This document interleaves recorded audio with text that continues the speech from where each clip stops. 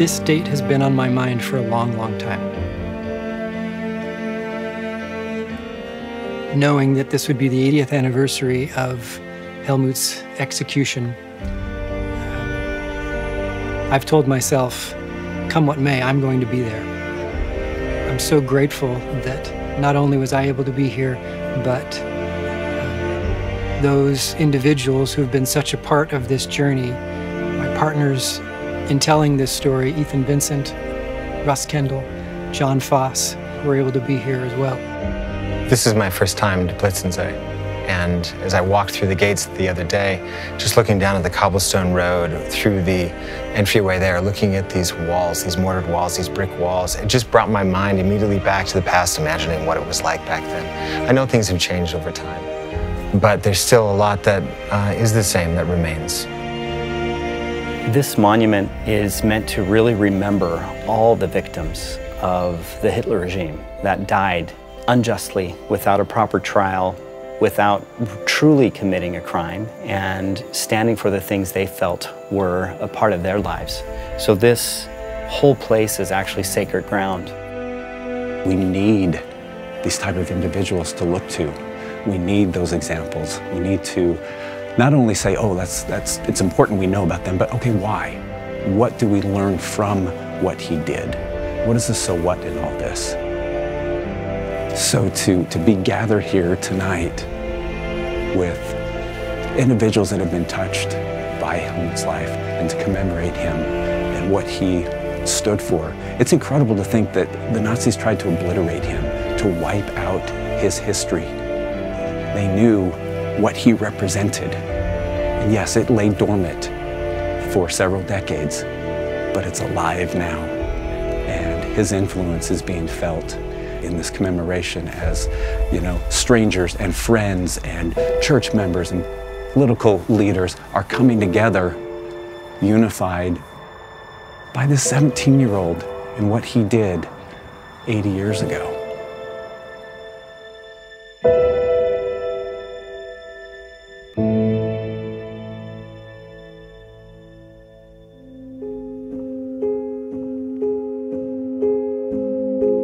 We see all through his life and also his final letters that he had a strong belief in Jesus Christ, and that he knew there was another place, and that he knew that Heavenly Father knew what he was doing was right. And that gave him a lot of strength and a lot of courage.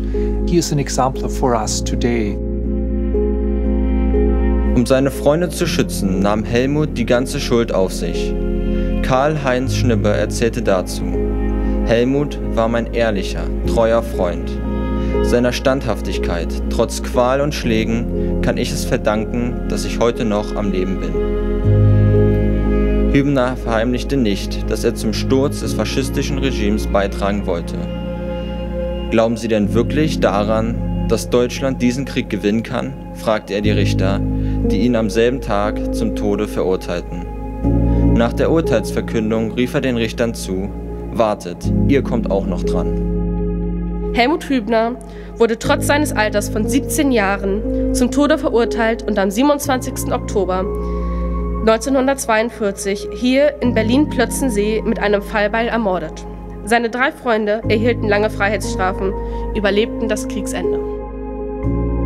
Helmuth Hübener suchte die Wahrheit vorurteilsfrei, und sein starker moralischer Kompass führte ihn dazu, die Wahrheit nicht nur zu erkennen, was ja viele tun und dann Achselzucken, sondern den Mut und die Kraft aufzubringen, diesem moralischen Kompass gemäß zu handeln. In aller Konsequenz, selbst wenn das den Tod bedeuten würde.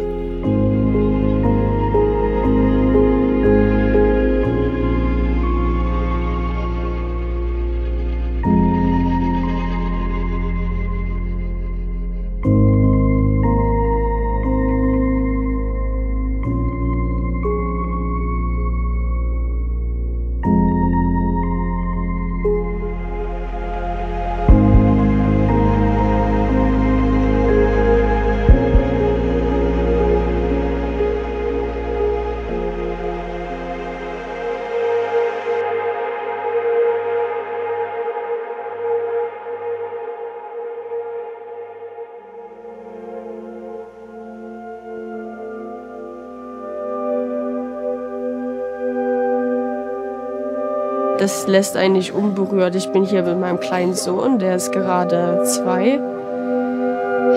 Und sich zu überlegen, möchte ich, dass mein Sohn mit 17 für Gerechtigkeit einsteht? Ja. Aber möchte ich, dass mein Sohn mit 17 dafür verurteilt wird zu Tode? Nein, das möchte ich nicht. Das sind sehr viele Emotionen. Dann steht man halt dort, ist einfach sehr gerührt, dass seine Mutter nicht dabei war, als der seine letzte Zeit so hatte.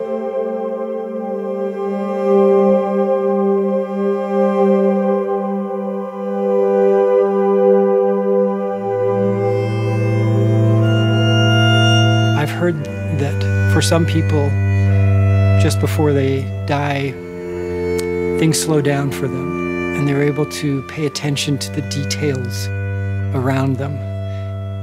And I wonder if that's the way it was for Helmuth, as he was in the dark of night, walking from his prison cell outside into the night sky, and with these huge trees all around. I wonder if he was noticing that. Was there a breeze in the trees? Was he feeling the wind on his face at all? Did he look over at the guards? Were they looking at him? I wonder what he was thinking about as he was taking these final steps. We know that he was calm. We know that he was at peace with what he had done. We know that he wasn't apologizing for what he did. The last things that he wrote were to please remember him kindly, and that he knows that God lives. And that's what he took with him as he walked into that execution chamber and calmly gave his life.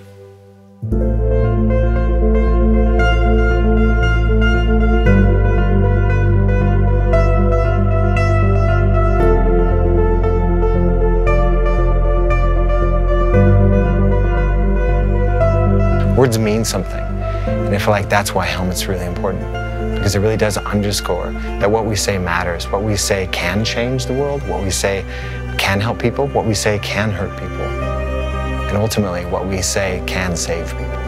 None of us can imagine a lifetime to live under that kind of duress, stress, and fear and danger constantly while he's dispersing flyers, while he's listening to the BBC, while he's doing the things that he felt were right. And so when I think about this day and what it means that 80 years ago his life was taken, I'm moved by the thought that he is not forgotten.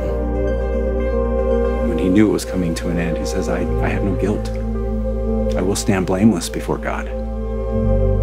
You know, he knew he had done what he felt in his heart was right. And our world is better because of that.